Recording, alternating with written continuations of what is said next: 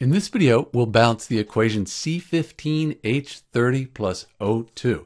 This is a combustion reaction. We have a hydrocarbon and oxygen, and then we get this carbon dioxide and water.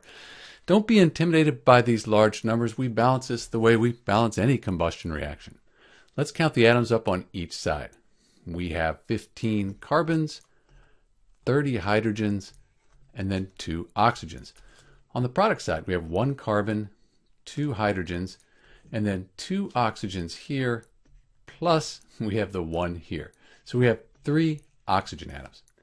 Let's just balance the carbons. We'll put 15 here, 1 times 15, so those are balanced. Next, let's do the hydrogens. We need to put a 15 here, because 2 times 15, that equals 30. So those are balanced, and we need to update these oxygens because those have now changed since we've changed these. So we have 15 times 2, that's 30, plus 15 times 1, that's 15.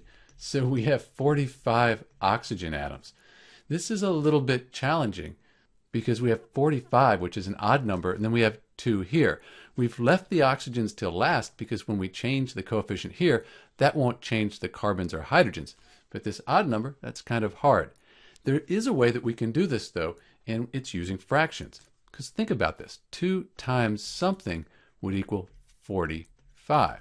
2 times 45 over 2, that equals 45. The 2's cancel out. So we could just put 45 over 2, and this equation would be balanced. Everything's the same on each side. The only problem with this is that some teachers, they don't like having a fraction here. We can get everything to be a whole number just by multiplying the whole equation by 2. So 2 times the 1, that gives us 2. 2 times 45 over 2, the 2's cancel out. We have 45, just like down here. 2 times 15, that's 30. And 2 times the 15 here, that's 30. So these would be the whole number coefficients for C15H30 plus O2. Let me clean that up just a little bit. And these are our coefficients. A few things. One is leave the oxygens till last when you do combustion reactions. That makes it a lot easier.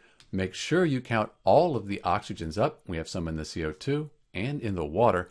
And then finally, if you get stuck with kind of this odd number, you can use fractions to work that out and then multiply all your coefficients to get a whole number. This is Dr. V with the balanced equation for C15H30 plus O2. Thanks for watching.